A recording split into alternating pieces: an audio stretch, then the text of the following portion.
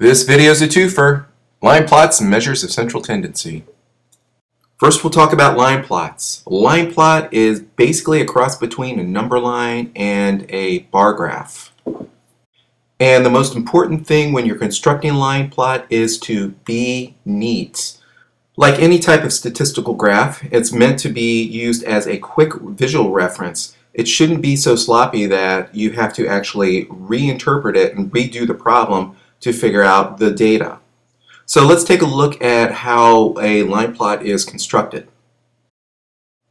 Here we have a problem regarding various t's and their prices.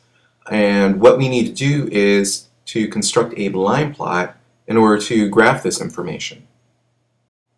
So we'll go ahead and construct a straight line, and the numbers on the number line represent the prices of each type of t. Instead of using x's on our number line, we're going to use the way the t's are ranked. So we're going to use the letters V, G, and F as opposed to just plain x's. After we've done this, we can do data analysis, and that's basically just looking at the data represented and making some observations. So based on our data here, we can see that fair is right around the middle at 21. You can get a very good tea, or a good tea I should say, at 7 cents, but an expensive good tea would be at 43 cents. Oh, scratch that, 42 cents. Here's another example regarding breaths per minute for men and women, and I'll go ahead and let it set up. And from here we can see the average breathing rate is right around 13 for probably both men and women. However, women have a breathing rate, at least one example, down to 10, and the highest breathing rate is up at 16 for men. Now we're going to look at measures of central tendency, and those are just numbers or pieces of data that can represent the whole set of data.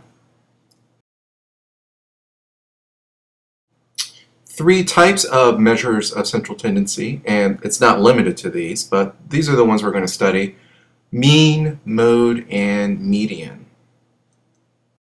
You've probably worked with all of these in the past, so let's take a look at an example. We can use our line plot to organize our data, and I would encourage you to do this because it's going to be far easier to analyze the data this way. So we just go across and put them in numerical order on our line plot, and once we have our line plot constructed, it's very easy to find the mode, and of course that is the number that comes up the most. So we can see that number 8 is our mode. Trying to find our median is actually fairly simple on this too. We just work from the outer edges and go in towards the middle, and the median for this problem is 15. And the one last piece of measure of central tendency we need to find is the mean, which we typically refer to as the average, but really all three of these examples are the average. So we just need to add up the sum of the numbers, divide them, and we will have our mean. Let's take a look at an example using the line plot again. The benefit of doing it this way is you don't have to put the numbers in order. It's kind of done for you, as I stated before.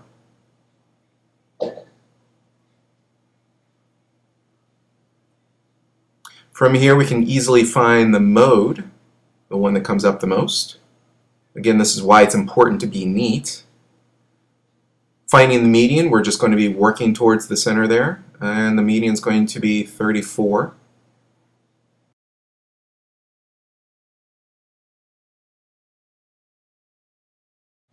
And then finally the mean, we're going to add those, all the numbers up, divide by the number of numbers we have, so to speak. And one more example here. This is how you would do it without a line plot, just getting the numbers in order. The problem with this method is it's real easy to forget a number. You can still find the median the same way, working towards the middle, 81.5. There for our median. Our mean, we're going to have to add all the numbers up and divide by the amount of numbers we have. It'll be 79. And for this particular example, there is no mode.